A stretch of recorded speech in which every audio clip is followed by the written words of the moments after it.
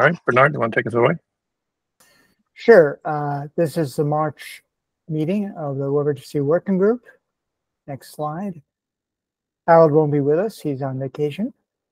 We have our IPR policy, which we abide by, and only people and companies that are listed on the page are able to make substantive contributions. And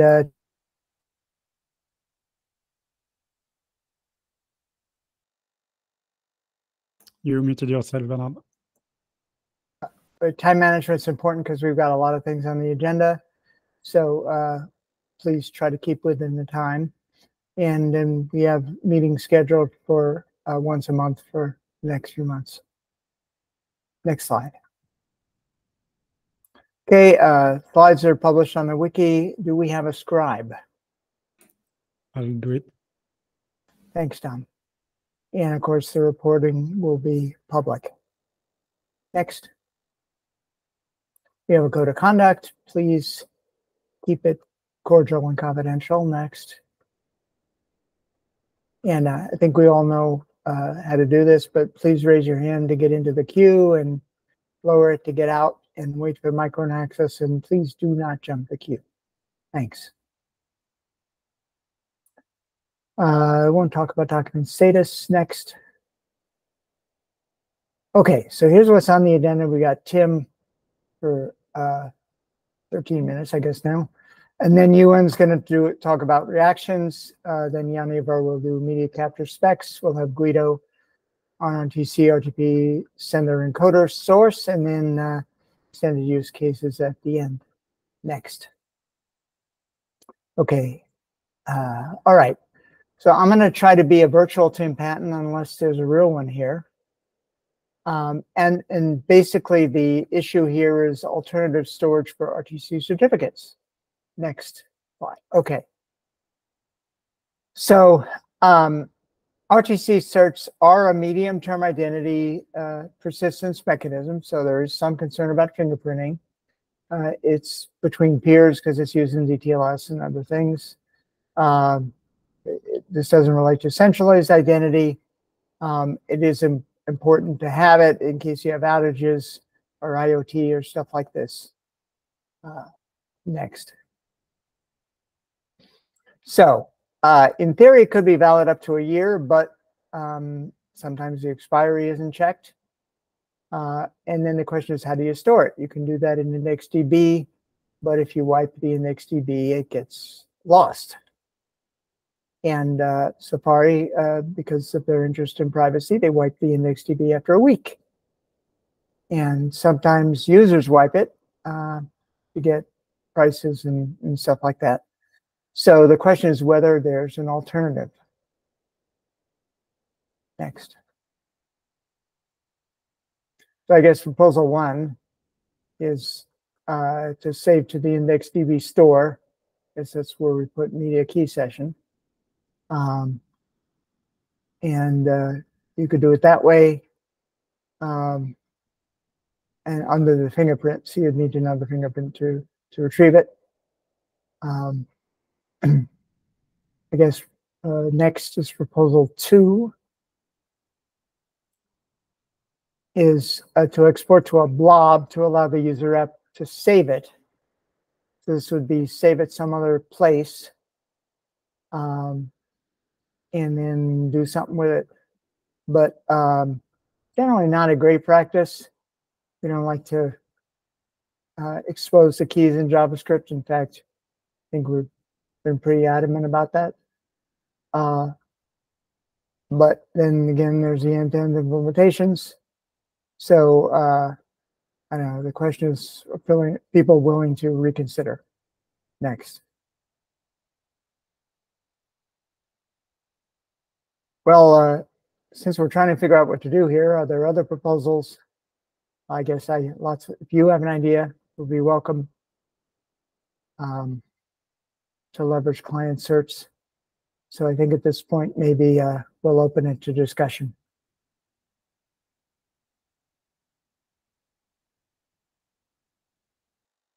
Yuen, do you have any thoughts?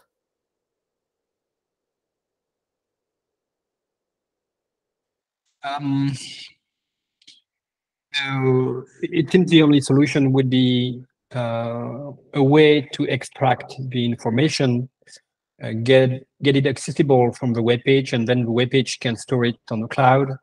And then the web page has, when it's reloaded, it has to be able to access to that storage somehow. So the user needs to identify it himself and so on.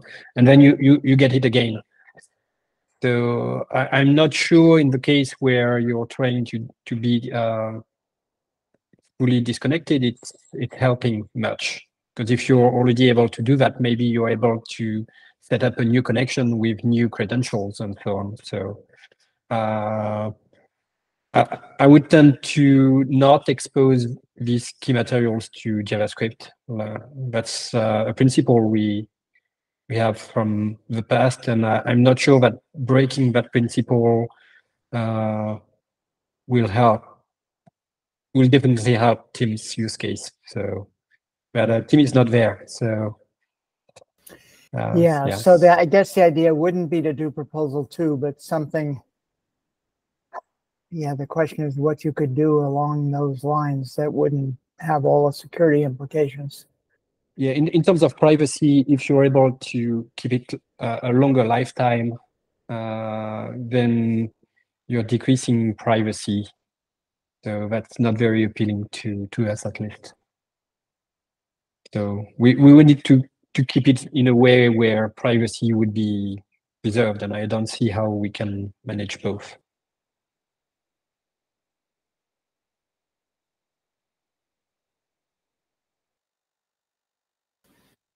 Anyone else have any good ideas?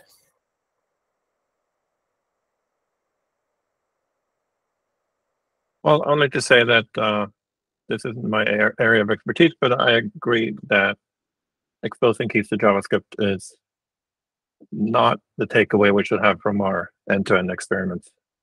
And we still hope to someday rectify that. If Eric or Scorla were here, I know what he would say. Right. He'd probably punch me in the face virtually.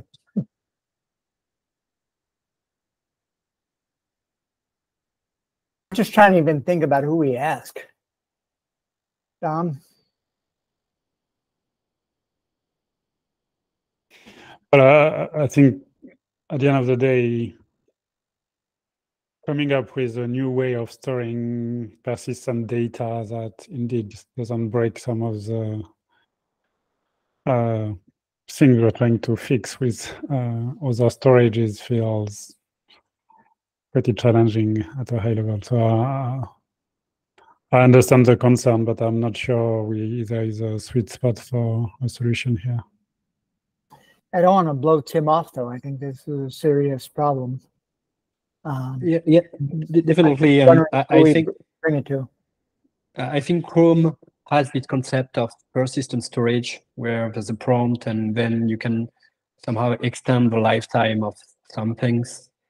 I don't think it's available in Safari, and I'm not sure whether what's our take on that particular API. But I think there's something there in the storage spec. I don't know if it's there.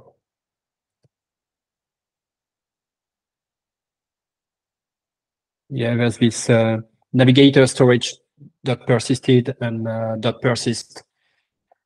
So maybe Tim could look at that, and that's one way of that would solve these things. Although I don't think it's implemented in Safari.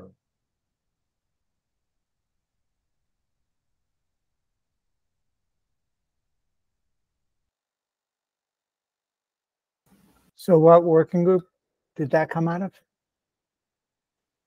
It's WEBRTC. It's storage.spec.webwg.org. I will pass the link on the chat.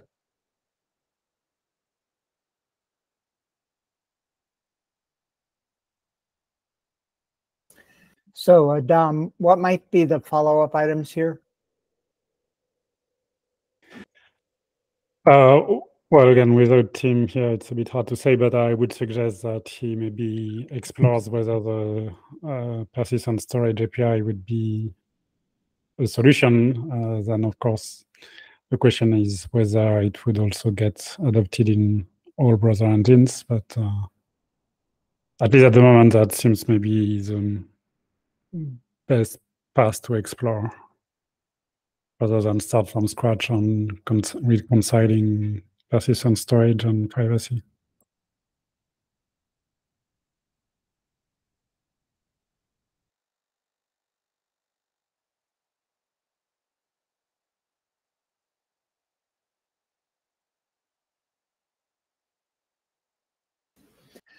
Okay, I guess that's the best we have to offer.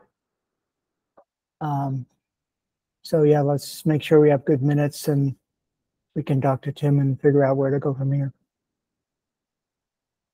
All right, next item.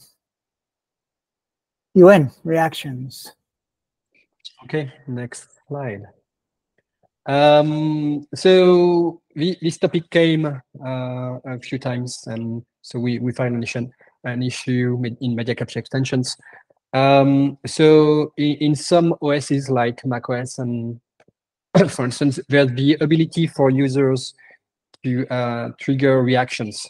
And this happens at the OS level. So it's not under the control of the user agent or the web page, basically. And it's super useful. Some people are crazy about it. They really think it's fun and so on, and it's great. But in some contexts, it's not as fun. So in this discussion, the scope is really the effects that are triggered by user gesture, like this thing there. Maybe it will work. No, well, it's not working. Anyway, what is not in scope is if the user is actually selecting in the OS specific reactions that happen, because there's a user gesture. So it's really clear that the user wants the effect. That like if you, yeah, Oliver, you got it. So next slide.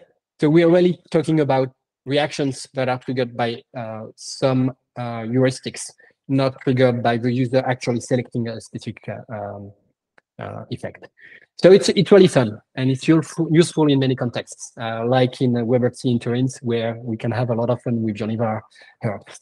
But it's there are some contexts where it's not super useful, and telehealth is one of them, where and there are some articles that mention that. So what I think, so we got some feedback, and what I think web applications want is first to provide hints to the user agent that gesture reactions are welcome, are useful in the web app context, or they're not. And that's in scope of this proposal. Web applications might also want to be aware that reactions may be added upon user gesture. So it's the OS is the user agent is actually computing some heuristics and may insert some reactions. And if the web application knows it, maybe if the web application does not want it, the web application can notify the user, hey, are you sure with this setting? The third thing is that maybe reactions, the web application might want to be aware that reactions are added to specific video frames. I know that it's used by some some applications to tune the encoding, because if you have these reactions, the encoding is very different, and you can change the parameters. So it might be useful to have this info.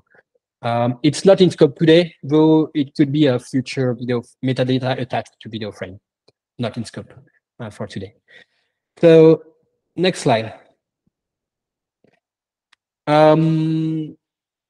So hopefully we agree on what the web apps want, and if so, there's a proposed solution. So my question will be, are you okay with us solving that, and is the proposed solution a good idea? So the proposed solution here is to replicate what we've done with background blur. Background blur is again an effect that the OS can do, and web application can know about it. So it would be a Boolean constraint. It would be a Boolean capability and a Boolean setting. It would be like, so the constraint mechanism is really flexible, because it allows user agent to expose whether reactions are on or off. And also, depending on what the OS provides, the user agent can expose whether the web application can turn on or turn off the reactions themselves. So it should be flexible enough to cover different OS designs. And yeah, with these mechanisms, with the constraints and so on, the web application can provide to the user agent whether reactions are desired. So telehealth would typically say, okay, I do not expect reactions to be on. And then the user agent can either turn that off, turn that on, provide hints to the user, whatever is available. So Yoniva made a proposal. It's a PR 141, and it's along the outlines like a Boolean constraint. The name of a particular constraint is under discussion. This topic is not about this today, although maybe if we all agree, we can try to have suggestion there. So now I'm opening the floor. Is the working okay with providing a solution to that space? And if so, is this Boolean constraint capability setting a good enough solution? Thoughts? I see picnic on the queue. That would be me. So definitely, thank you very much. I think this is a great solution for a very significant problem. So thank you for presenting, and thank you, Yoniva, for the PR. And my only question is, when can we have that? Like, is macOS going to make the necessary changes in any upcoming thing, or is that something that you guys are not comfortable communicating yet? So there are two things. The first thing is that there's an API that allows to know whether the OS whether reactions are enabled or not. So this, with the current macOS support, with this constraint, you can allow the web page to know whether reactions are on or off, which is already an improvement. Currently, it's not possible. I don't think it's possible for the user agent to provide a hint or to disable or enable reactions. It's early to provide feedback on this. That's something we are considering. So while I theoretically agree that if the application knows if the reactions might be on, is an improvement, I think that it's a very minor improvement. I don't really know what the application could credibly do to use this information. I'm not opposed to it in any way, but the really interesting part for us is to actually be able to turn it on or off. We're in complete agreement that if the user delivers a very explicit interaction with the operating system or any other upstream entity and clicks and wants to inject that gesture, that's fine. But the heuristic nature of the gestures means that it misfires a lot, and it misfires sometimes disastrously for users. So very supportive of standardizing the way to deal with that. And if you're able to communicate how quickly we can actually implement that in macOS, like implement it in browsers running on top of macOS, that would be also very interesting for us to know. Yeah, talking about schedules and so on, that will be difficult. But anyway, I think the current design is that the user is deciding, and the user might enable or disable it on the fly.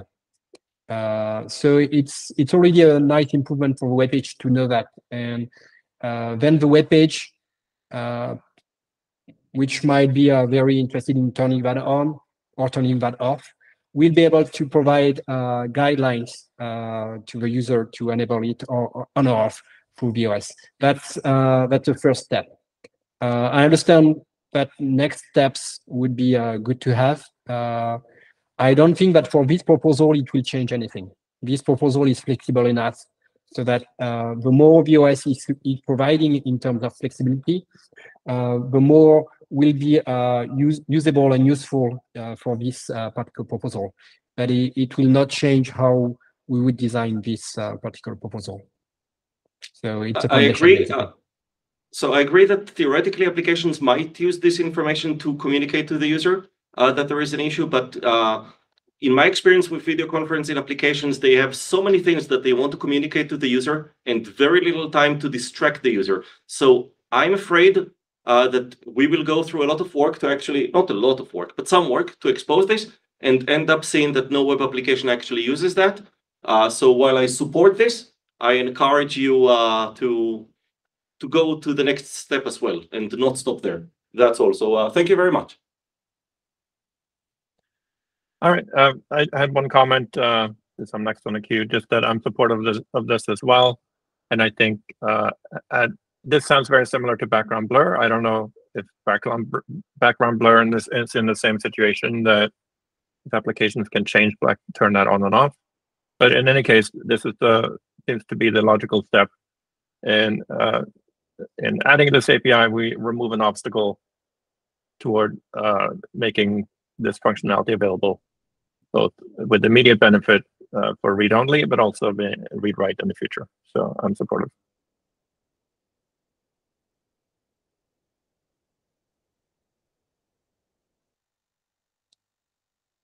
Sounds good. So is there anybody else on the queue? No one on the queue. Okay.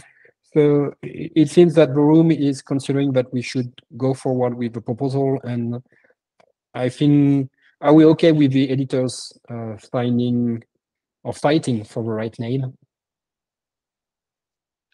In the mud? In the virtual mode, yeah. I'm a bit out of shape this season, so I would prefer if we did not fight, but otherwise, yes, I'm okay with the editors taking this on. Sounds good. If there is a mud fight, it has to be recorded. Here's a revenue stream we've not thought of previously, right? To finance this work.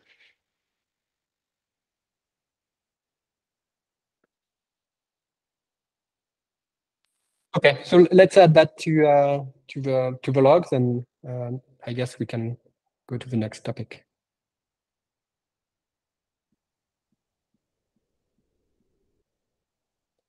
Okay, that's me. All right. So let's see. So we have I have a segment here to cover a couple of media capture specifications, and right now I have mostly two issues to talk about. One is to finish up the mute-unmute cleanup across specs. And the second one, if we have time, is a small issue about media capture record.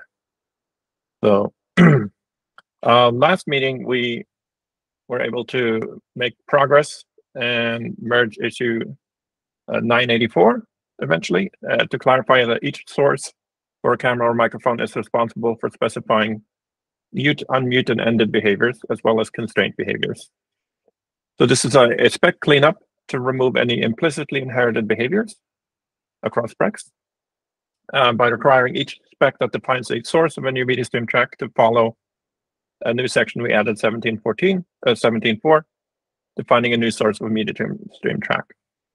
That includes declaring which constrainable properties, if any, are applicable to each kind of media this new source produces and how they work.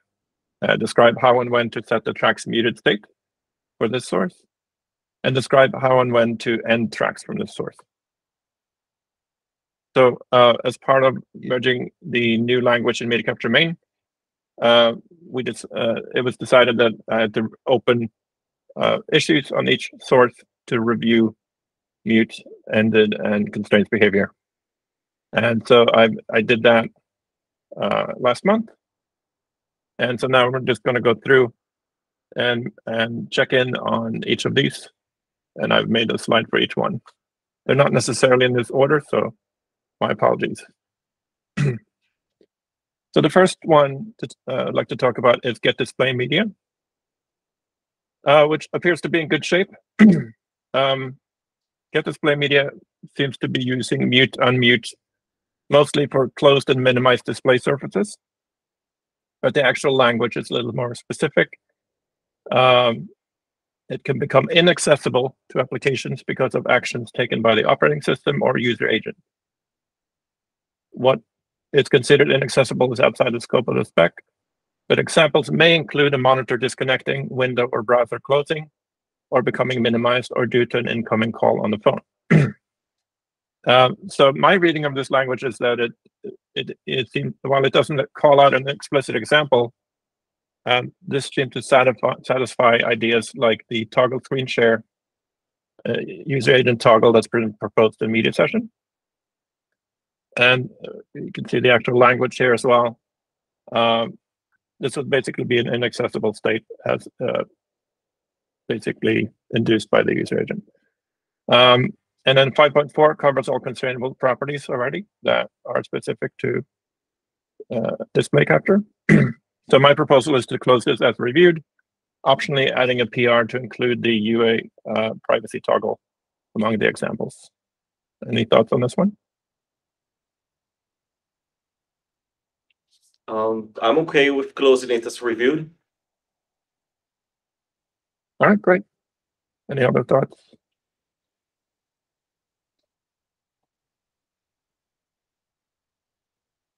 All right, great. Moving on.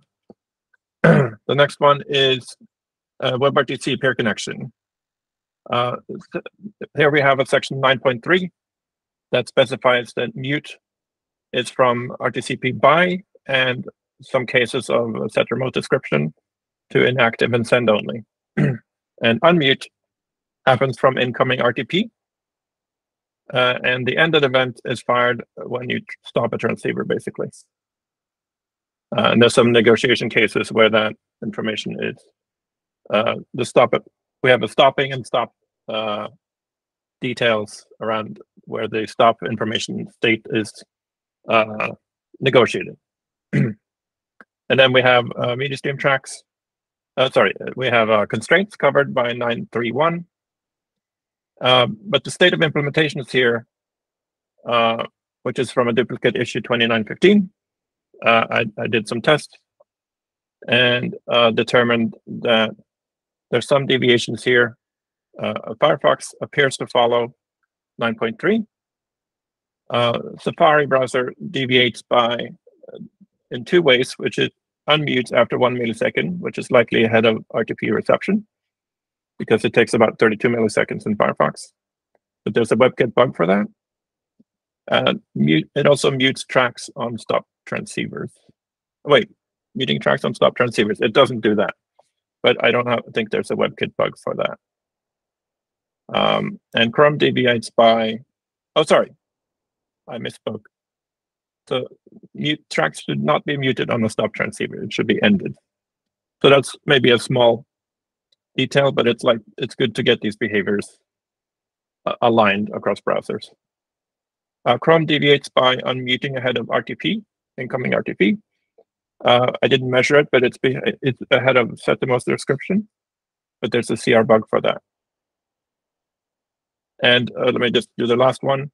Chrome also mutes video tracks, not only tracks, but video tracks about 1 second after sender track stop, which is different from transceiver stop. This is just the sender side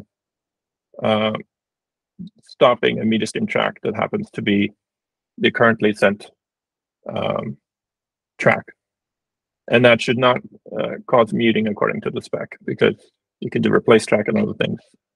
And also that's not how it's defined. So, but there's a CR bug for that. So overall, I gave this a green checkbox because bugs are filed on all UA specific behaviors, except for the one WebKit bug that I couldn't find. Ewan? Yeah, I think it's a bug for muting tracks on stop transceiver. I'm surprised. I would hope there's a WPT test. If not, we should definitely write one. With regards to unmuting after 1 millisecond or ahead of RTP reception,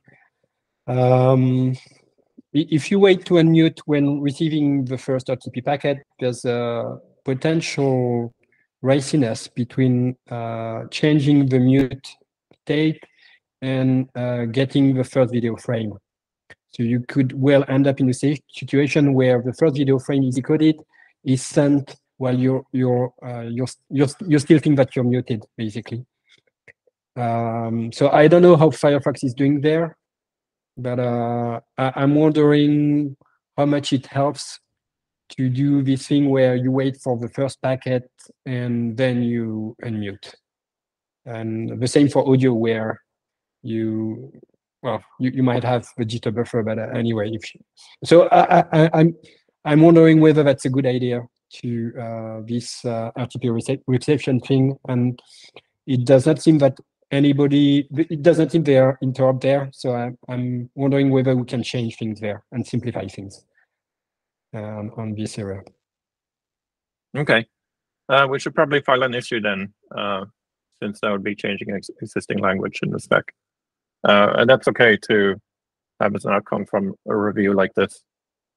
Specifically though, I'm not aware that Firefox suffers any visible or noticeable issue, but I think in general, any event that fires on main thread, if you have a lot of activity on main thread, for example, any event like this is going to be put on a pretty busy queue. So relying on events to fire on main thread. So it'd be good to avoid situation. That's another reason why doing media stuff on the main thread is actually not a good idea. So I think our design hopefully prevents that as much as possible, where something has to fire on main thread. But it'd be good to measure if this can actually happen. By the time an RTP packet comes, I'm assuming there's some work to be done before that is turned into consumable frame, for example, a jitter buffer and those kind of things. So I don't actually know if that's an issue in that can happen. So maybe we should open an issue and try to do some experiments to see if that problem can manifest or not. Okay. In any case, the proposal here is to close this as reviewed and to also close 2915, since no implementation defined behavior, or maybe we should leave 2915 open then to explore the unmuting case for RTP packets. Or do you want to open a separate issue for that? I think it's a separate issue is better. Okay. Yeah. Because the goal of this review is mostly to remove implementation defined behavior. If we want to change the spec behavior, that's a good separate issue, I think. Sounds good. Any other thoughts on this one? All right. I just wonder what the Chrome team is thinking about CRBug 941740, about muting and unmuting based on video frames. Is it well, we might have already discussed this, I guess, but any feedback there or any thoughts? Which bug is that? Or issue or? It's the muting a remote track when a sender track stop is called, which is CRBug 941740.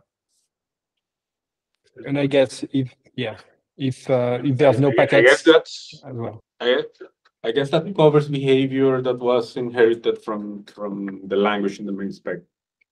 So we need to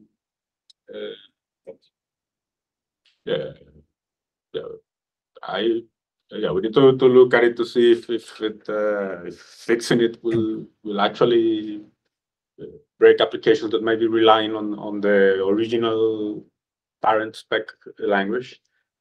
But I think that shouldn't block this spec change, so the spec clarification, because the spec was said some of these things, but not all of them clearly. So I think that the spec clarification is correct. I agree. Now the fix Chrome to completely like this, we have to check because it's implementing an older version of the spec. so to say. So,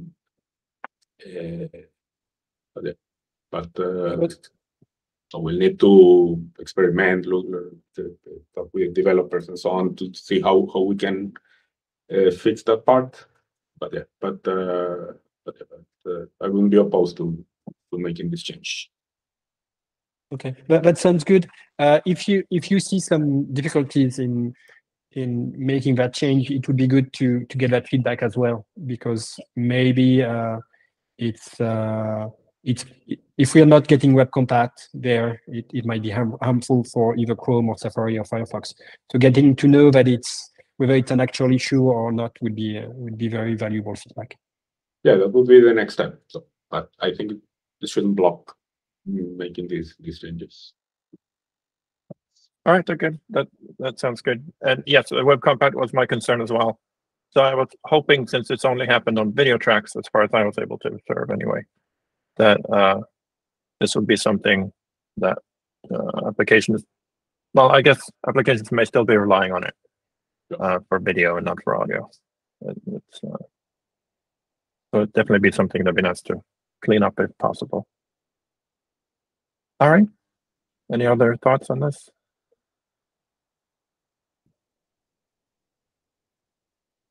Okay, all right.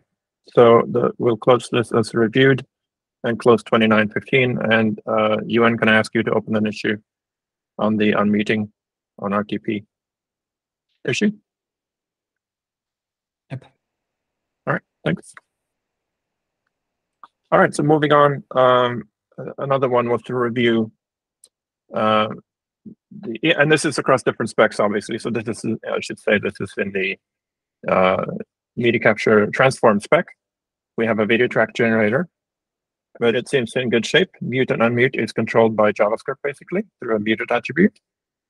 And the source track that is generated is ended when the source writable is closed. So this seems, and constraints are covered already in that. There were a couple. So here I propose this close as reviewed.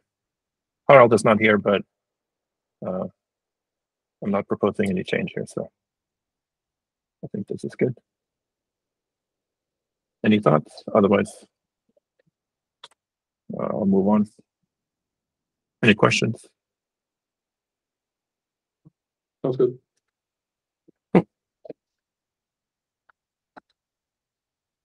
All right, so now we're getting a little more interesting here with element capture. So this is in media capture from element, which has two parts. There's capture stream of HTML, video and audio elements, and then we'll deal with canvas later. So this is just the element capture spec, which has the most language about muted. It specifies when to end a track, which is good. It's basically when the ended, when playback ends, the ended event on the element, which is separate from our ended.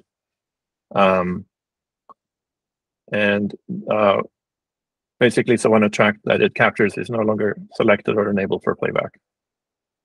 Now, of course, a media element can be assigned new things to play, and the load algorithm runs again, but then that is not picked up. You have to call capture stream again, basically. The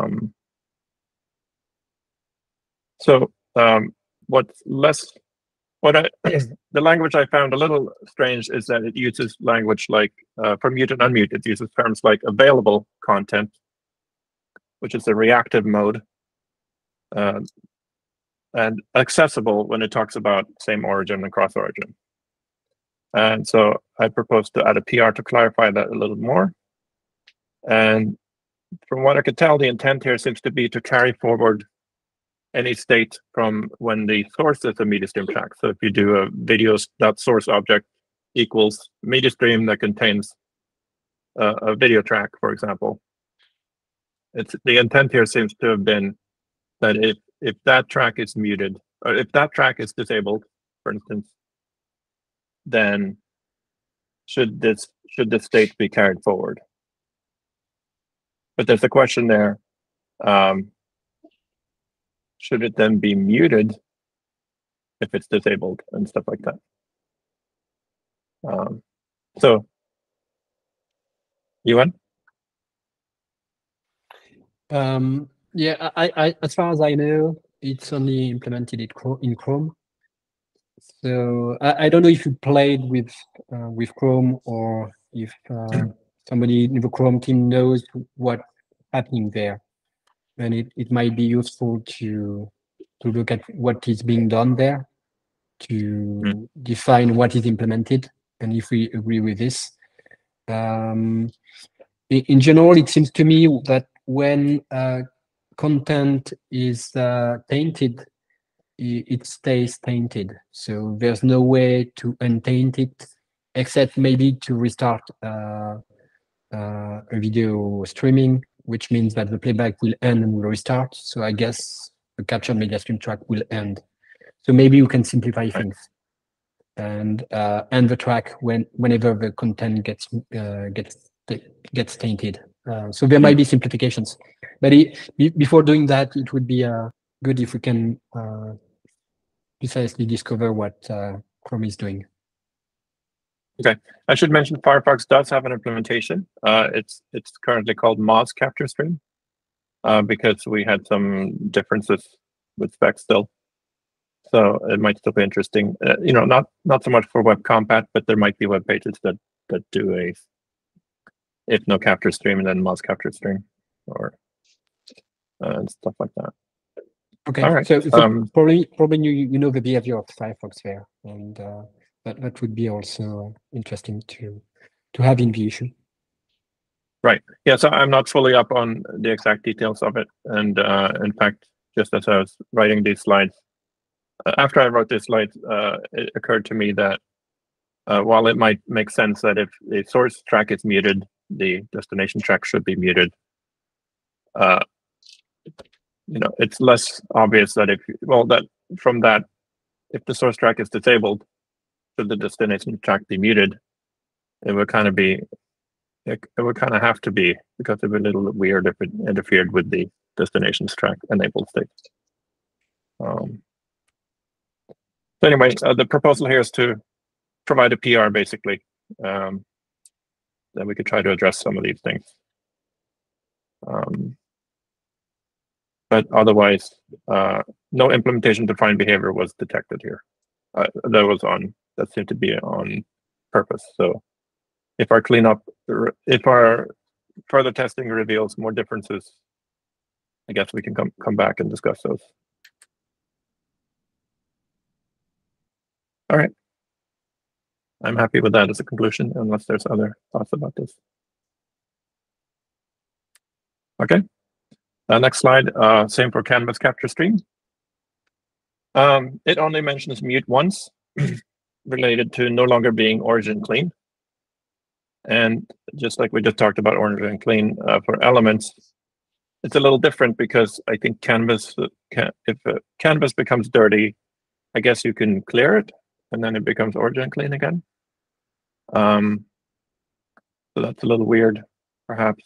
So the current language says that if it's no longer origin clean, then must become muted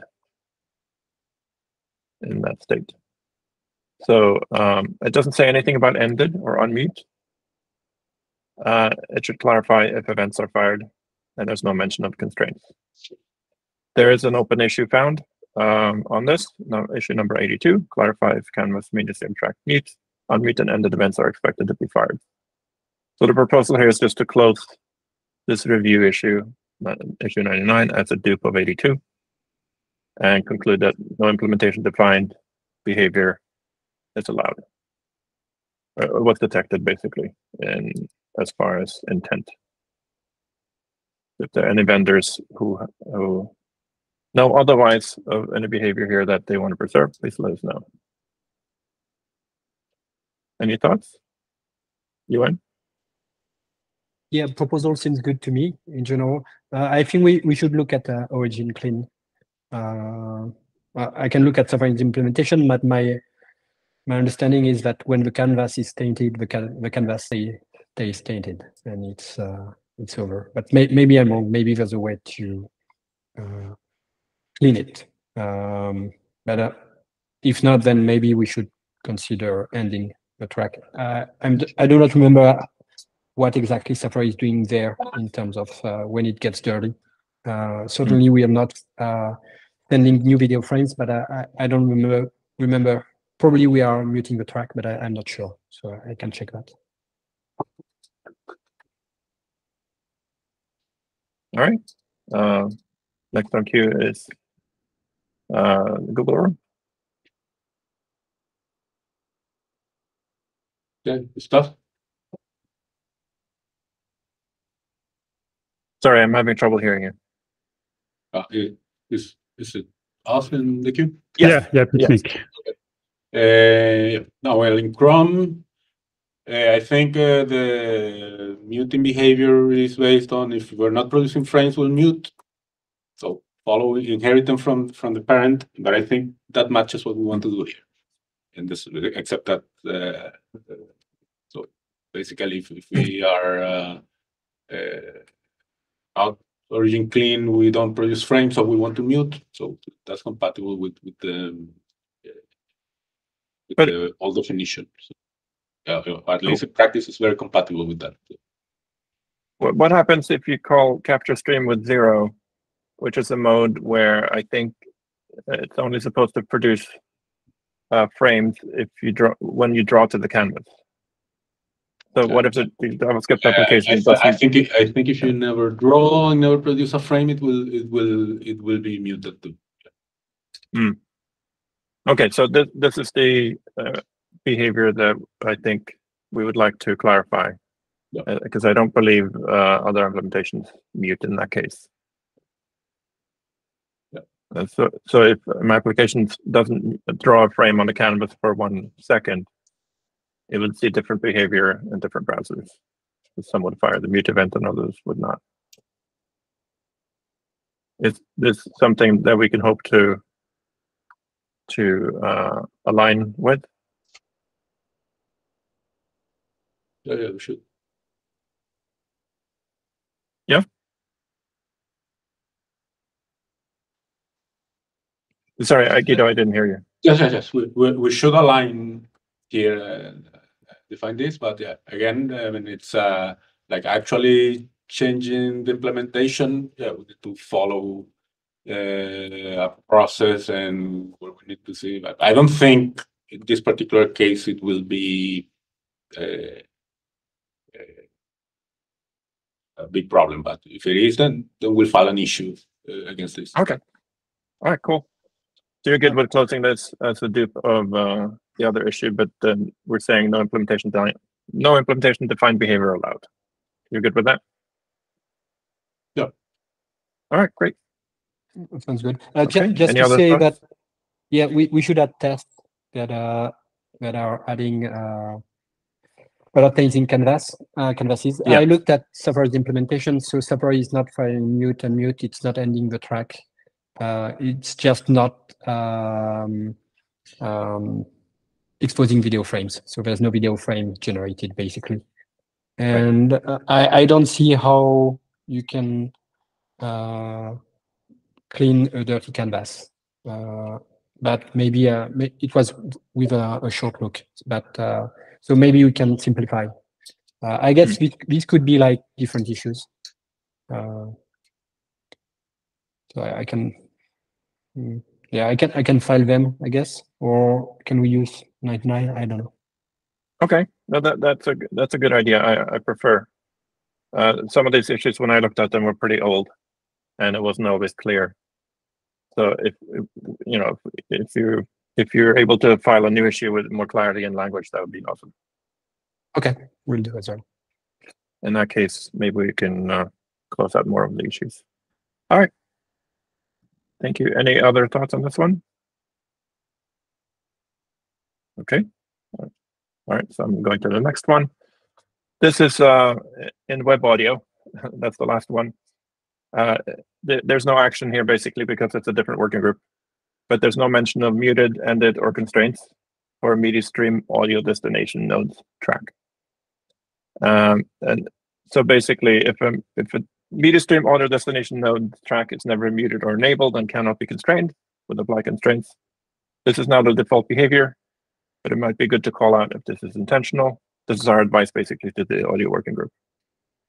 For instance, something like the media stream audio destination node stream track is never muted or ended and has no constraints. So no action, just mentioning it here for thought, since this is the working group that has the most experience with these states. And if this makes sense as far as advice to the audio working group. And do we have any thoughts on whether Ewan? Yeah, I think it makes sense. I don't really know whether we want to end the track, maybe, or mute it when the audio context is suspended and unmute it when it resumes. I don't really know. Nobody asked for it, so I would guess Right. It's okay to not do any work there. But if there's a terminal action in the web audio, then maybe we could suggest another firing of the ended, perhaps. Yeah, if the working group has consensus on a position, then we should definitely send it to the audio working group. So, but I don't have a position currently, at least. Yeah, maybe others have. Okay. And to clarify, I opened this issue on the web audio spec, so that's why I'm suggesting to leave it open. But folks here are welcome to comment on it if they're part of that working group, I guess, or even as guests. All right, I think that was my last slide on the review part.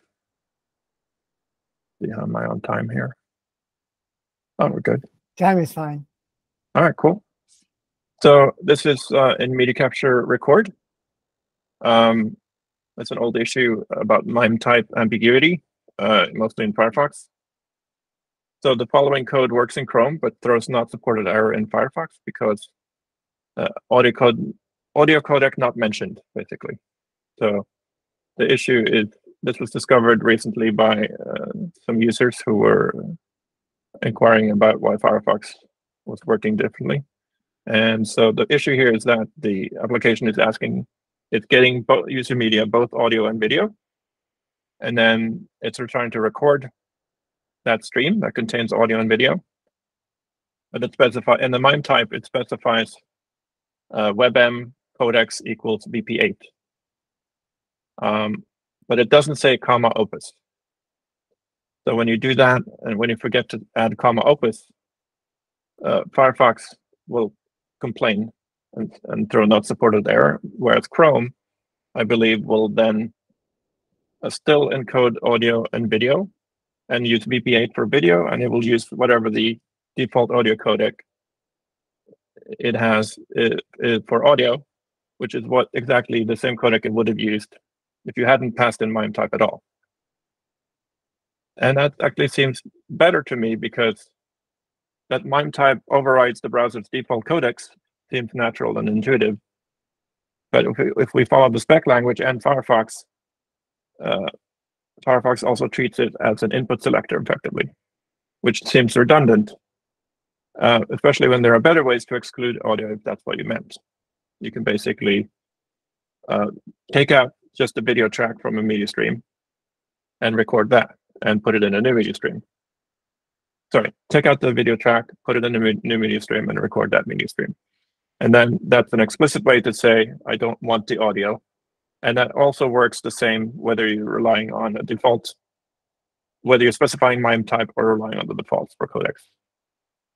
So in other words, input filtering and codec overriding are orthogonal, which seems better. So the proposal here is to align the spec with the current Chrome behavior. I did not test Safari because it told me no BP8, so I'm not quite sure how it works in a similar situation there.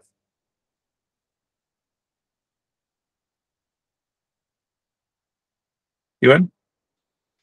Yeah, that sounds good to me to align the spec with saying, hey, given like the defaults that are selected plus the specific codec, then use the default audio codec if needed.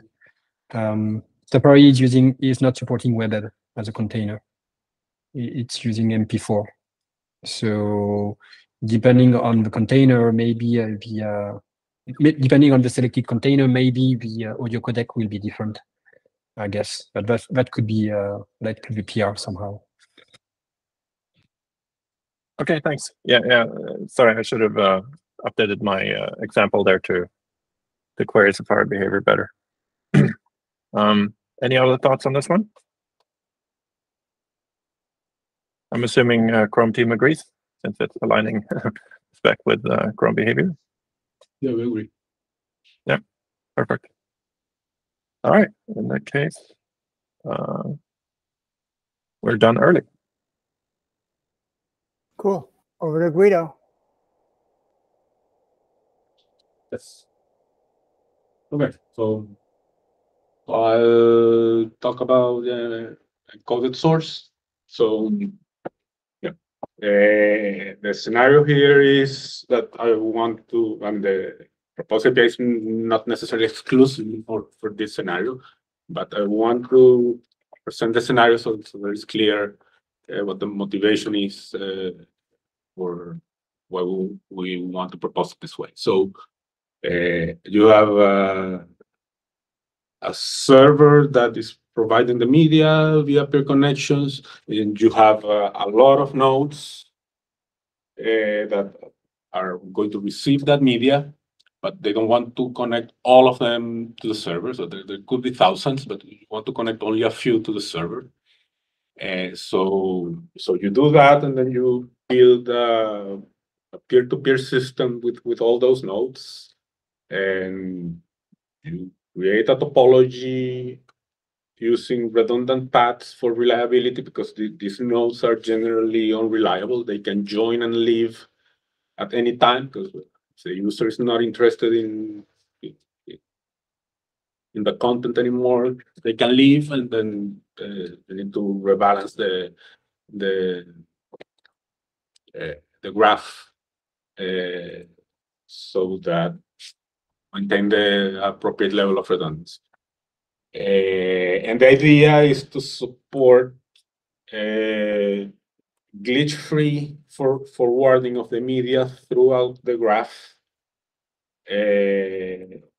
such that these unreliable nodes don't constantly cause interruptions in the media that is received by the nodes that remain in the system. So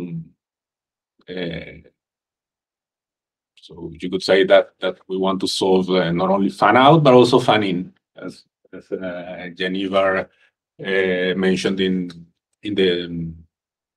the issue where we have been discussing this on GitHub. Go to next slide, please. Yeah, so the proposal. So yeah, we discussed this, and the idea is to have a concrete proposal. Now I sent a peer review. We have iterated a bit by discussing via GitHub and in the editors meeting, and yeah, the proposal has evolved to basically match the pattern of encoded transform. Except in this case, instead of a transform, will be just a source. So it will only have a writable part. And the way you would write the code is something like this. You create a worker, you create a source, you pass the worker and give the name, similarly to the script transforms that are indicated below. You want to use the encoded source for the sender, so to forward, and to get the input, you use script transforms from the receivers of the incoming peer connections. So all the interesting action occurs on the worker. So the next slide, please. And yes. So yeah, well, this is a very simplified code. So like in a real production, you will have to deal with other things. But the gist of it is that you have a stream to write to the encoded source, or to write frames to the node that you want to forward to, and there could be one, there could be more. So yes, there could be as many as the topology of the peer-to-peer system requires. And you have transforms from the receivers that you use to read the frames. And the idea is that each transform is, from the point of view of the receiver, is a pass-through. So you just read the frame and queue the frame, but you also analyze the frame and decide if you need to forward it. So if you need to write it to the source. And if you do, so there's a function, an application defined function called should forward, which is like, okay, if you're ready, since all the connections are sending the same data, you'd say, okay, this frame already sent it, so we can drop it. So you don't need to send it. So don't do it. But if you should forward it, then you create a new frame using the same payload as the original frame, so based on the original frame, but with updated metadata that is appropriate for the for the node to which the data is going to be forwarded, and you just write it to the source, and that's it. So it's up to the application to define when it should forward or how it should forward, how it should deal with the churn in the nodes and so on. So yeah, our intent here is to provide an API to support the use case, not to solve all those problems that can be solved at the application levels. Yeah, so basically the proposal here is the encoded source object and the constructor for the video and audio frames. And that's it. So let's move to the next slide.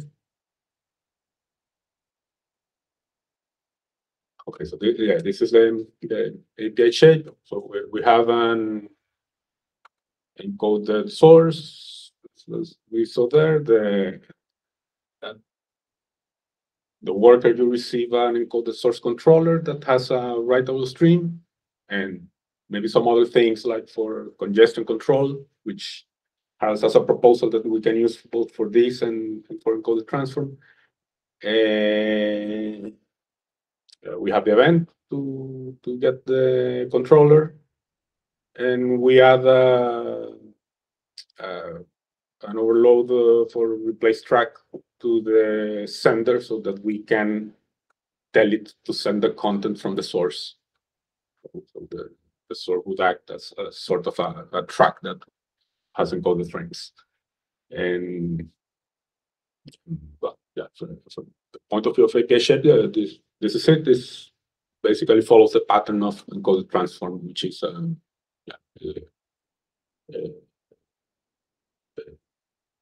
it's nice to have it this way, because then we can treat the common things the same in both cases. So let's go to the next slide, please. So the pros and cons are, well, I think following the same pattern as encoded transform is a pro, because then it makes it easy to evolve both APIs in parallel. We can extract common things in maybe some super interfaces sometimes. We can use the same approach for bandwidth congestion following. Harold has an initial proposal, at least at the explainer. Builds on existing APIs that are already deployed in production. And it's a good match for the SFU-like operations that are frame-centric. So this example that I provided would be like zero timeout, glitch-free forwarding of frames from redundant paths, which is it's a very interesting application because it's automatic failover without timeouts, which is like not that common in this type of peer-to-peer distributed system. And also for when the decision is I want to drop frames from certain layers and respond to bandwidth issues in the system, that this is a good match for that. The disadvantage, of course, as that has already been mentioned in previous discussion, is that it requires waiting for a full frame before forwarding, which introduces extra latency compared with a packet-based API. But in this case, I would say that this is just a different trade-off that better supports this type of use case. And it doesn't preclude having a packet-based API, which is also under discussion. And such an API would be based for other use cases, but it would certainly not be as friendly or as ergonomic as this one for the zero timeout forwarding, zero timeout failover, glitch-free forwarding from redundant paths. So yeah, that's what I want to say. So next slide is just so that we can have a discussion, and so the question is we have been discussing this and iterating on the API shape. The question is, do we have rough consensus on going on with this? Or yeah, we come so see that thing is in the queue. Yeah, so I like this. I think this is interesting. I have some worry that it's not obvious how you will know that it's the same frame from multiple sources. Like you've got a nice little what was it, universal metadata get, which is a lovely idea, but I wonder like how that will work if it's been filtered through. Like it's taken 5 routes to get here. Like how will you preserve the uniqueness of that metadata? Basically what I'm saying there is I think we may need an API or a specification as to what that metadata looks like for what you're doing to actually work. But I like it. Yeah, remember that like a lot of this is under the control of the application, and by application I mean not only the JavaScript but the whole system. So we're talking here about like peer-to-peer systems also. So you could use some mechanisms to facilitate, so to make everything work together. So the shoot forward function can use any existing APIs or any other system-specific communication to make those decisions. So we don't necessarily need to solve everything at the level of this spec is operating. I mean, we can solve some things like in other specs to better support certain use cases, and other parts can be solved by the application using other mechanisms.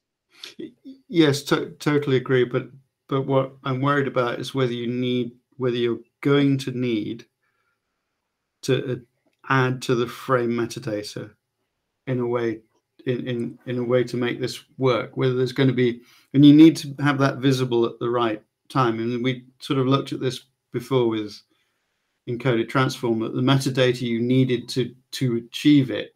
Like, there was quite a lot of discussion about what that was and when it should be available and when it was valid and things like that. And I think I'm flagging up that we'll have to have the same discussion here. One of the advantages of having this at the frame level is that we have header extensions like the dependency descriptor, which will survive through hops and through different SFU paths. So that might give us some of this, maybe. Yeah, exactly. But are those valid? Are those visible in the worker? Like, is there an API to get at them? It's not obvious to me that there is, and you don't want to be kind of digging into the frame to try and pull those out. Or maybe you do. I don't know. Some things might not be super ergonomic, so we can add additional APIs to make those things easier.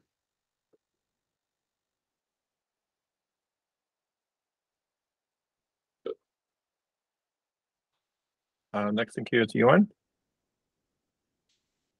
Yes. So overall, I think the API shape is fine. The use case is also fine. Maybe we can refine a little bit the names and so on, but I don't think it's the right time for that. So the main thing maybe to make it work is in encoded transform, we decided to not go in that world and have a very strict model. So it was very difficult to end up into an error. In this case, on the contrary, you can start sending whatever you want, like some funky data, too much data, data that is too small so that you cannot ramp up and so on. So there are plenty of things that are different. And we need to be able to precisely signal to the web application, hey, something is wrong there in the data that you're sending and in a timely manner. And so we need to expose all those things. So we need to define the model, like it's an encoder basically. So we need to define what this encoder plus the track that is behind it, how it's functioning.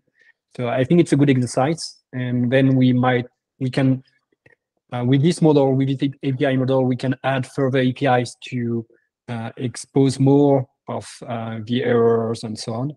So I'm positive it will, we can fix that, but we should really do that work early on and not leave it to, hey, here is the API, it should sort of work, and then we will figure out what the error model is and what the web application needs. We really need from the start to dig into that place.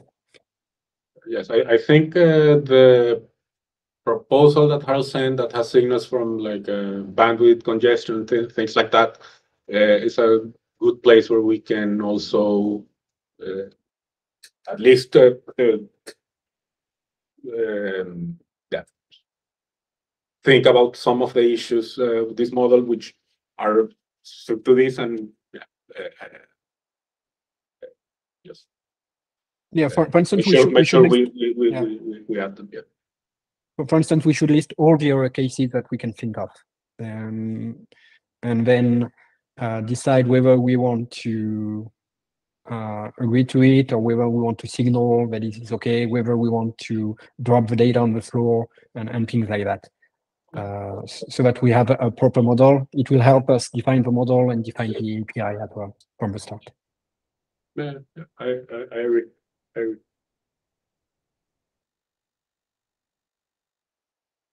Bernard? Yeah, Okay. so we're adding this as an alternative to attract and replace track. And I'm wondering whether there's some additional work that's going to be implied by that. Whether other parts of the system are always assuming it's a track and now it's not a track. So, are stats affected, other things? I think in that case, since this is actually very similar to a track, probably just need to make the proper clarifications in the text, because I think that except for the fact that it's not a midstream track, from the point of view of the system is very similar. So we just need to identify the parts where the fact that it's already encoded is a problem for for the existing algorithms. But at least in the initial proposal I made, I mentioned several parts that are like multi-patches, but the multi-patches are not like significant changes. They're mostly like if it's a source or a track, not really. At least in my initial past, I didn't identify anything where we're having an encoded source would significantly disrupt the other parts of the system. Yeah, I was just wondering, like, if it would track events necessarily pass through, because one of the things we've seen, right, is when you kind of go through, that often data gets dropped. I'm just wondering, like, we just had this discussion of, you know, track ended and stuff, and are there equivalents in this? No.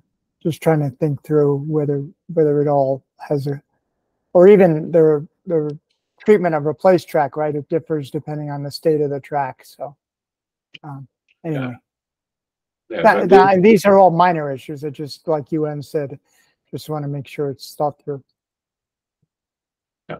Yeah, we can think about it, but I think at least the track signals are not much of a problem here because we would be like the source of a invisible track that's there. So it's different from, say, if this were a remote track, where we would need to worry more about to signal correctly in the track, like certain things that are happening. If I may, just on one point, Bernard, you mentioned the impact related to stats. And the earlier proposal was to reuse WEBRTC encoded transform. And there, it was very difficult to understand whether the encoded transform was a source or not, and the stats would be somehow meaningless. With this new API, at least the web application is letting know the user agent that it's a source. And then all the track stats, for instance, the user agent can say, okay, it's an OR, so maybe we will be able to define that they should not be there, for instance, if the source is set and there's no track and things like that.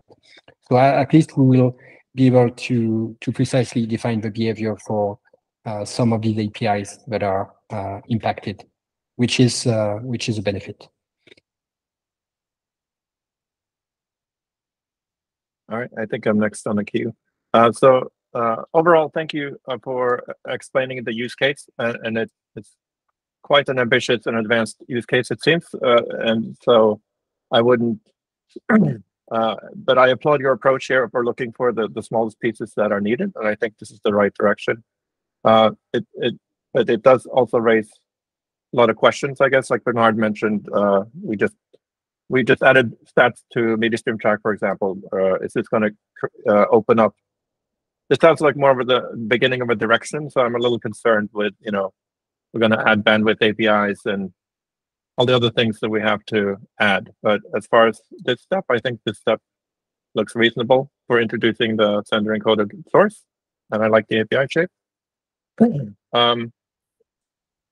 It does make me wonder, but as far as for the constructor for the encoded video frame, and I'm assuming you mean audio frame, I have a question about, we're kind of repurposed, a lot of the SFU-like logic will still be done in the transform, where we're dealing with RTC encoded video frame, which was optimized toward encrypt, decrypt, and add metadata cases, where the array buffer is read-write. So it's a little unclear to me still whether when you create a new RTC encoded video frame from the original, does that copy the array buffer or not? So that's one question I had. But I think you should. This is a completely new separate frame. Of course, you could implement it with copy on write if necessary, but okay. And also, on a larger question, I guess, have you thought about, are there other potential sources for sender encoded source, like web codecs, for example, which we talked a little bit about on GitHub. Do you imagine this being useful there as well? Yes, there could be, yes, of course. Yes, of course there could be. Yeah, yeah. We would need to work on better integrating the codecs, the encoded chunk, and this. But I guess it would be basically integrating encoded chunks with encoded with RTC encoded frames. Right. So other questions I have, and these are not necessarily blockers. I think this is the right direction, but it's sort of like if like in your example, if you have this fan out, the fan in, I can't imagine if one node early up in one of the forwarding nodes ends up being on a cell phone, for example, that has specific codec needs. You lose the ability here to re-encode, I guess, but that's an application decision, I guess. That would be an application decision. Yeah. So I think I like the design. I guess I'm wondering what happens to the sender when the sender has less control over. Are you still imagining decisions like dropping a simulcast layer and those kind of things to be happening, or is this just merely packet forwarding?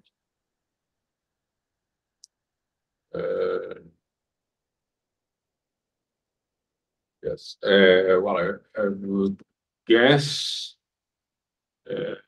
I mean, yeah, we need to have like Jan said. I mean, the proper signals if you're doing something wrong, so that you know that you're doing something wrong.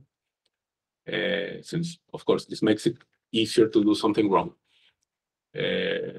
But yes, I mean, decisions that when it's like to drop a frame for some reason because it's from a layer and so on. I mean, you have to have proper error if you're doing it in a way that doesn't make sense for the system. But yeah, so that's basically what we need to make sure that okay, like what are the things that can be easily done wrong so that we have proper. Yeah, of course, we have a mechanism which would be like rejecting the promise of the right, but yeah, we probably need more signals. But yeah, we can iterate on those. All right, thanks. Yeah, I think there's bound to be some follow up on this, but I think roughly this looks promising to me.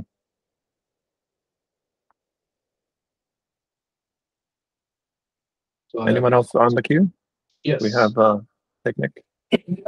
So, like, do you have an idea, like this get unified metadata or like this constructor, the metadata? I guess I have a similar concern to Tim. Like, do you have an example of what would be passed into the metadata?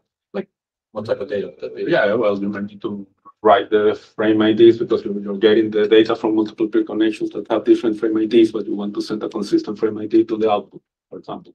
You want to write the metadata in that case. Okay. And the application needs to know what metadata. But this is using the existing defined metadata. Where does the information come from? Well, the application needs to know it. It's up to the application to. Yeah, but I'm thinking in this scenario where you have a bunch of different nodes. Well, they're both sender and receivers. On the send side, how would you know? Kind of like, I mean, are we relying on a particular, blessed RT extension being used for this information to be there? Right. Because there are streams, without frame IDs. There are streams that rely on other mechanisms. There are a bunch of different descriptors. I mean, it will be up to the application to decide what to. Yeah, but I'm saying you have to kind of like if you want the application to make a decision, the application needs the information in the first place. And that's kind of what I'm curious about. Like, what information could the application possibly put into the metadata? Because it all comes down to what information does the application even have access to. So I guess, as I said, my concern is very similar to Tim, or Tim's concern. That I kind of get what you're saying, that you would want to set certain metadata, but I don't see where you get that information from. We'd be using the already spec'd RC encoded video frame metadata dictionary, right? Which But has been specified as coming from. Does it depend? Does it have a strict dependency on the depend script? Like yeah, we added the clarification in the spec. Right. So the frame ID is there if and only if there's a dependency descriptor header extension. Okay, so if we weren't using the depend scriptor, then there would be no frame ID. Pretty sure. Right. So if we were to update the depend scriptor and launch a new one, this would break, or you wouldn't have the information. You would have to in Chrome. No, I don't think so. It has basic info that it's not as specific. It doesn't have like chains and stuff like that. Right. Okay. Anyway, we can talk more about the metadata. But. Yeah. Yes. So I think just overall, there's bound to be new issues to be found here since we have a new type of. We have to figure out how the sender without a track works, and does it do all the set parameters on the sender still make sense? And so I'm a little worried. In some sense, it's kind of like pouring premium fuel into my regular car might be fine, but if I pour diesel in, that might not be so fine. So hopefully, we can get the peer connection to send no matter what the if people send in 4K frames here, I guess it'll just try to do something its best. I thought I saw another hand on the queue, but it went away. Are we at the end of the queue? I think it was this room. So. Yep. All right. Okay. Any other thoughts on this issue? Yonivar, you were mentioning web codecs, and I think that for testing purposes and fiddles, yeah, we should definitely use a lot of web codecs to plug whatever is the output to the encoded source and see what's happening and so on. But that seems easy, and that seems like a good test plan. All right. Yeah, I agree. Should generate lots of bugs. I guess one of follow-ups is to also make a proposal for creating RTC encoded frames from encoded chunks. So that'd be a good thing to explore. Yes. Yeah. And yeah, I guess we should ask. Anyone think that's not a good idea? And say so now. All right. Peter? I think it's a fantastic idea. Give us constructors that can create these frames from scratch. All right, that sounds great. Thank you. All right, I think any other thoughts on this issue? Otherwise, we can move to the next issue. All right, all good. So here we have WebRTC extended use cases. Sun and Sridhar. Excuse me. Yeah, thanks. We are going to present two PR related with WebRTC extended use case for the game streaming. We've been proposed these ideas since last TPEN meeting in July, and also follow-up discussion on December. And this is third time we are going to present some ideas to make use case more clear for the game streaming. Can you go to next slide? The first proposal is about configurable RTCP feedback interval. So we would like to have a way to control the feedback interval for different applications, for different use cases. So our proposal is the application need to have a control of the RTCP feedback interval.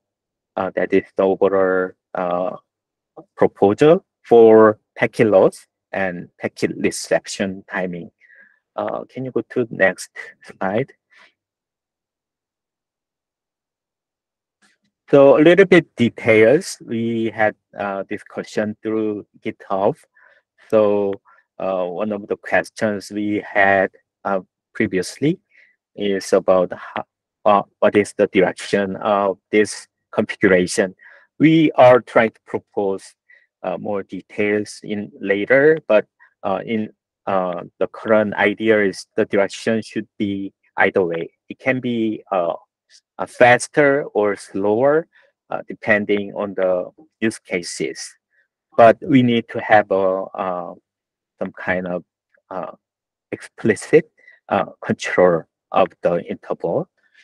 And also the degree of control might be a millisecond or RTCP timestamp changes. More detailed syntax we propose to the IETF. So we can propose, we would like to make sure all the detailed implementation as a follow-up. But this is about the requirement, and we want to make sure why we need and what is the benefit of this requirement in the next slide. Can you go to the next? So the benefit perspective, we have kind of improved responsiveness based on the bandwidth or the performance of the network. So we can improve we can gather the information more adaptively based on the situation and based on the application. So that is the benefit of this PR. And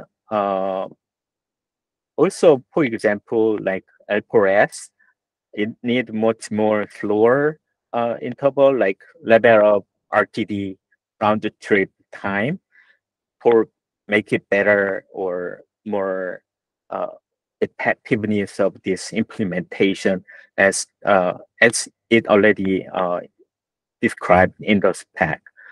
So there are more and more applications require more control on this interval.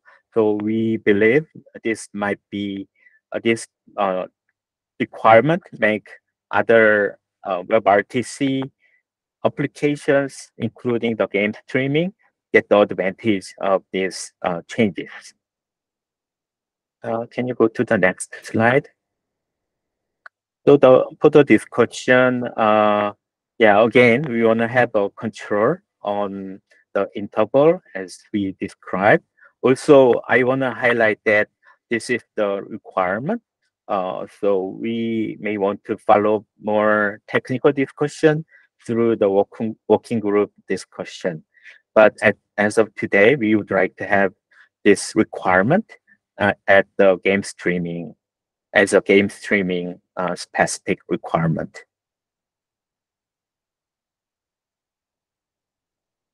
Any feedback or comment?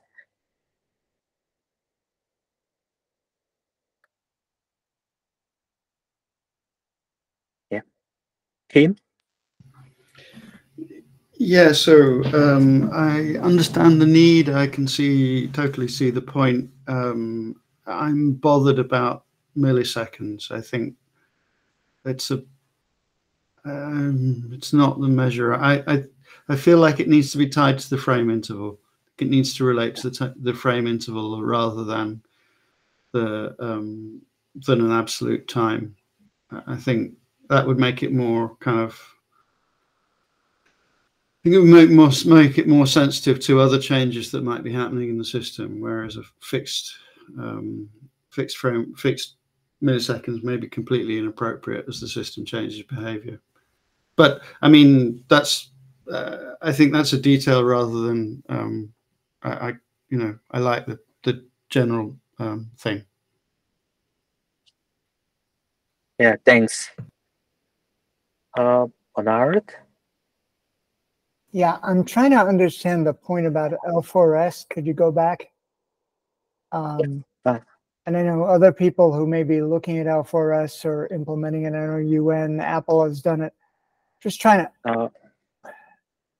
Can you go next slide? Yeah. One more, 44. Yeah, so you know, you're say in a game streaming app, I mean, L4S is certainly very interesting, but you're sending it back, you're getting the congestion experience through, say it gets integrated through Transport CC or whatever. Why can't the browser just do what it needs to do to get it? I'm just trying to understand the need for a control here. I mean, UN, can you help me? Is there a reason that Apple can't do L4S today? Because there isn't enough support in WebRTC API? I'm just scratching my head here. Yeah, I had the same question. I was wondering whether if the user agent knows that L4S is in use, it might send and receive. Right. So in that case, I would guess that with the IETFs, you negotiate things. And I was wondering with this knob, what is the web application trying to say? Maybe the user agent can set the parameter, and that would be best for all type of applications, whether game streaming or whether regular video conferencing. So that was the question I had, which is what is making, should we have two different parameters for game streaming or regular video conferencing, given a set of network with and negotiating parameters? That's not totally clear to me. Yeah, I mean, Yeah, there's a lot of Go work to ahead. do L4S. You know, obviously a lot of internal stuff like the feedback, but that, I mean, that's work that has, I mean, you could say that's a requirement. You should support L4S or something, but you know, once it's done, I don't know that there's a config to do, but go ahead. Yeah, that's right. We think different application may have a different interval configuration. So the reason I make an example of L4S is it is require rather a smaller interval than video conference, as far as I know. In general, video conference.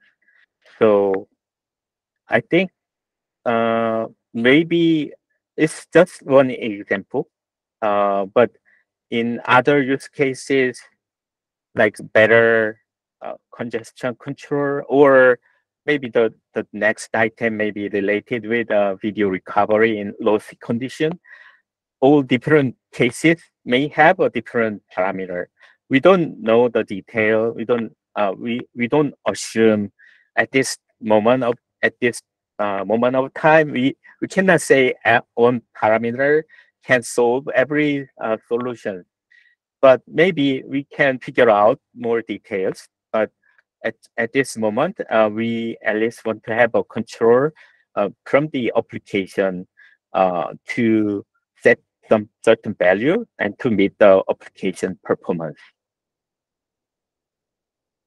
I'm looking at RFC 888, which is the 8888, sorry, which is a document that also talks about L4S and stuff. And it says there's a trade-off between speed and accuracy reporting and overhead. So that's, you know, the amount of RTC bandwidth that you're spending also to send all these reporting blocks and stuff like that. So that, you know, that's also something to think about, particularly in a scenario where the game streaming client, right, it may have this tremendous downlink, hundreds of megabits, but only a few megabits upstream, right? So you're starting to send all of this huge amount of RTCP feedback. So anyway, it's just to say that the feedback isn't free. So thank you. So my comment was just that as a use case as a whole, I think game streaming sounds great. I definitely think we should support that. So it comes down to the individual requirements, I guess. I have some concerns in that some of these, this is an area where user agents, I think, so far has been left to make these choices. So I'm wondering, so I'm a little worried about whether the requirements can be specified in a way that allows user agents to meet them without necessarily tying the hands of a user agent by exposing an API and making it the application's sole domain, so to speak. If there's a way to balance that somehow in the use cases, maybe the requirements can be phrased in a way that it doesn't necessarily have to result in an API shape. That might be something that we support, I think. Bernard? Well, in that same kind of vein, Yanivar, I think what we're trying to do here, right? Maybe I don't understand the total scope, but it's basically to stop building queues because you're trying to have a very responsive experience, right? And so, you know, certainly something in that vein to say, hey, and you're trying to respond more quickly to congestion. Okay, I agree with you that that's not something I necessarily would expect most developers. Well, a lot of it certainly requires a lot of work in the UA to do it.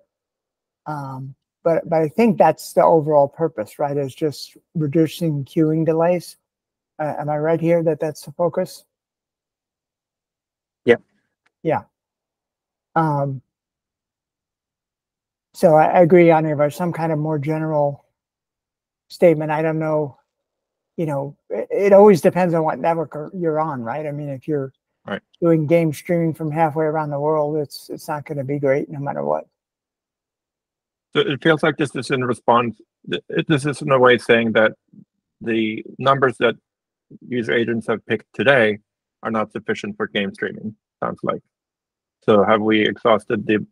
Are you know? So I just want to make sure user agents, are they able to, if they can just do things better for everyone, that might there's not a whole require bunch of new stuff in progress, right? Like L4S, for example, will be great. You know, Apple's done a great job of getting it out there, but it needs to be deployed. I don't know. We're not, you know, and it requires work in the UA. I don't think we're saying that. And of course, it's hard to motivate the development when it's not deployed yet. So it's kind of this chicken and egg thing. But I wouldn't say people are unmotivated to make these changes on their own. You know, understanding which ones have the biggest impact, I think, is useful. Joachim? Yeah, I would just like to, I'm from Meta.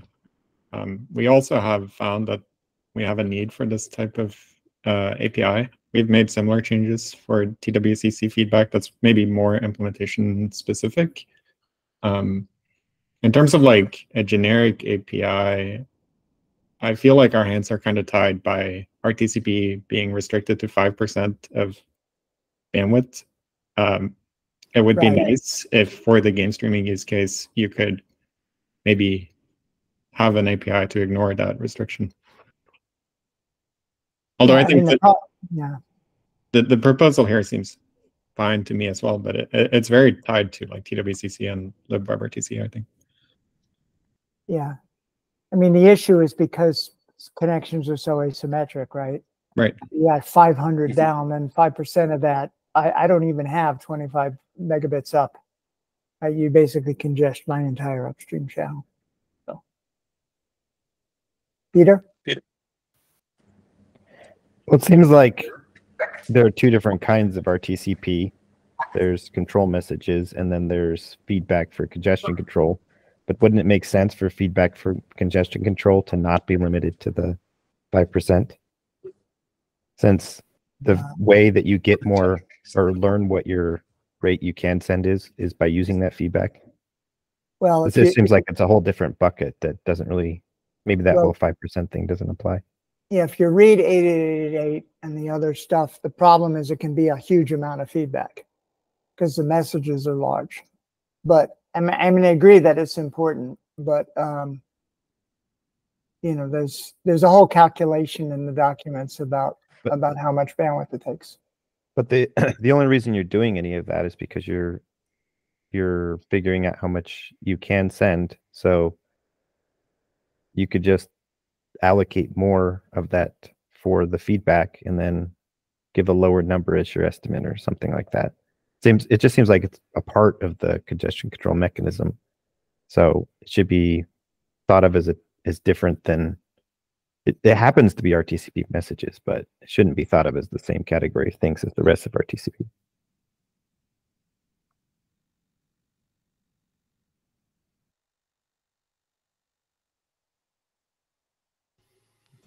Tim?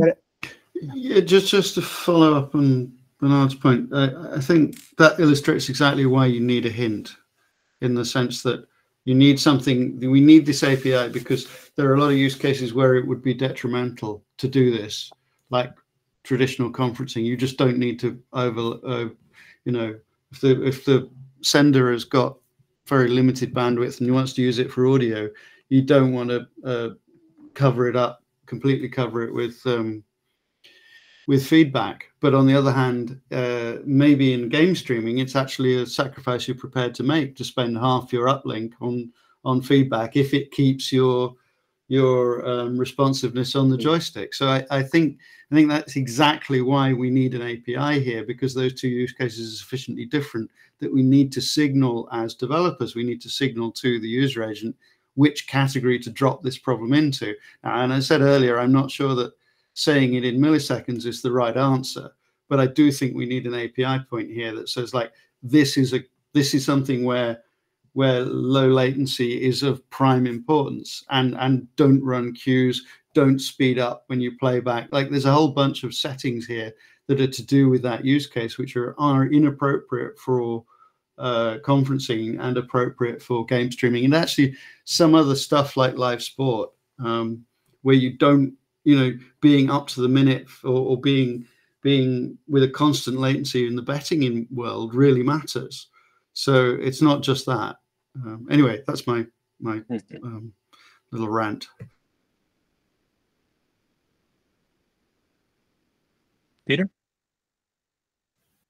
Yeah, just following up to what Tim said, I think it makes sense to have the application be able to choose on the trade-off between responsiveness and amount of bandwidth that's used in feedback messages.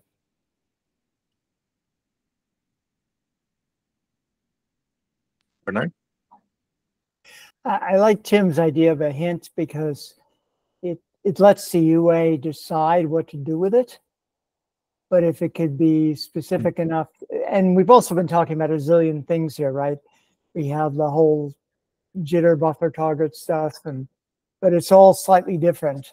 So I don't know if we could come up with a set of hints that might be descriptive enough on exactly what you want, and let the UA do it, rather than having a app trying to set RTCP intervals and stuff like that.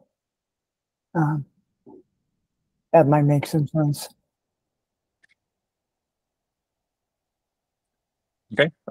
So one comment I had, just to make progress, like on PR 118, for example, maybe the current text at the requirement N48 that says the application must be able to control the timing of the signaling. Maybe if we instead said something like the application must be able to reduce the timing, or lower the timing of the signaling, and leave it a little more vague, that maybe they don't get to set a specific milliseconds, but they have some way of influencing the user agent toward use cases like game streaming. Yeah. Would that work? Is that way forward? Yeah. Cool. The next one, I know time is already limited, but let me quickly share. This is about the video decoding recovery after packet loss. So the main proposal is the application must be able to control video decoding continued even after frame loss without waiting for the keyframe. So that is the proposal. And we have an open question. Do we have any benefit, or do we have actual did we see the feasibility? So in the next slide, Bernard. Yeah, I mean, I know Philip can speak to this, but basically, there's underlying work that needs to be done here in the encoding APIs and so forth. I mean, I think we know that basically being able to do this recovery would be good. It is more complicated in the general conferencing case than in the game streaming case. And so that's been the limitation. But, you know, there's a variety of proposals that could make this better. Okay. Yeah. In the next slide, I wanna continue the like evaluation and actual real world that the idea. So we had a actual implementation on native side on Windows and Mac OS, and we tried H.264, HVC, and AV1, and utilized the custom protocol. Like Bernard mentioned, even the encoder side needs some changes, but we have some real world implementation on this, and we found it used lower frame size compared to IDR and lower bit on the network with same quality. I attended conference from Meta last week. Meta also shared some result about LTR implementation on Messenger, and the presenter shared that 37% of reduction on keyframe that is already on production. So there are some experiment for ongoing implementation, even though this two implementation is based on the native, but we would like to see the same benefit on the web implementation. Can you go to the next slide? So the discussion point in the cloud gaming scenario, in case of one-on-one communication, we observed the usability improvement on video streaming, and our goal is to extend this improvement on the browser-based implementation. Also, as the same requirement as before, this is requirement. We would like to have a more discussion as a follow-up.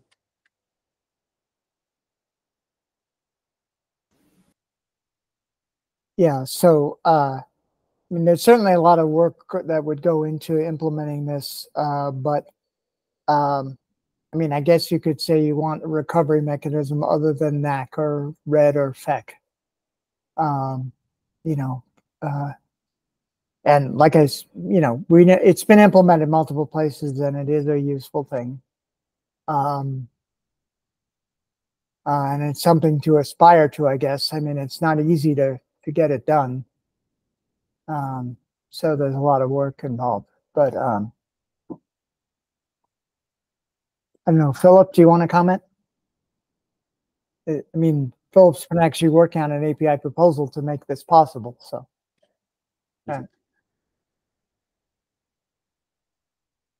Peter? You're on the queue. So can you hear me? Yeah. I think it'd be great if we had support for long-term reference frames, or even better, basically support for control over temporal layers in a way that you could do either long-term reference frames or temporal layers with more control over the dependency pattern.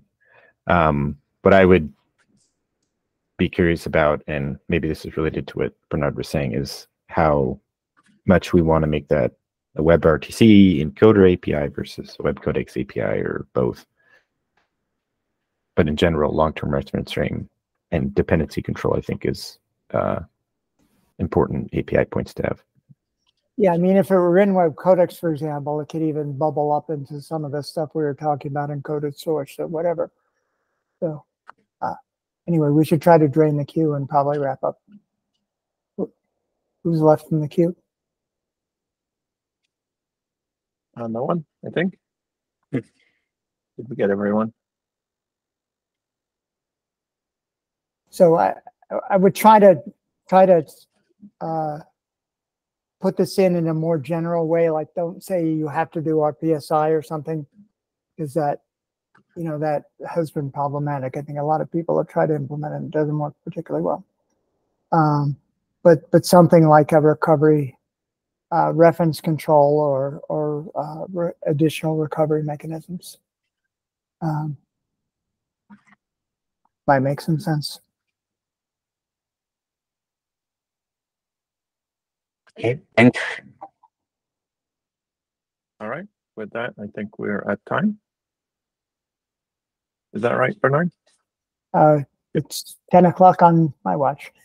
Yep. All right. Thank you, everyone. And we'll see you again next week, I hope. Next month. Sorry. Okay. Thank you. Bye, everyone.